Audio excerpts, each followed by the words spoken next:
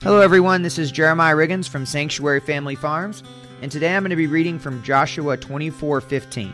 The Israelites have just pushed the enemies out of their land, and Joshua is addressing his people at the end of his life, and he says, "And if it seem evil unto you to serve the Lord, choose you this day whom you will serve, whether the gods which your fathers served that were on the other side of the flood, or the gods of the Amorites, in whose land ye dwell.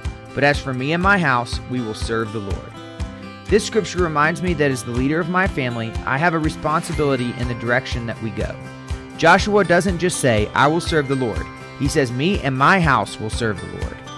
Sometimes we just want to take care of ourselves and not take care of those around us that we have an obligation to.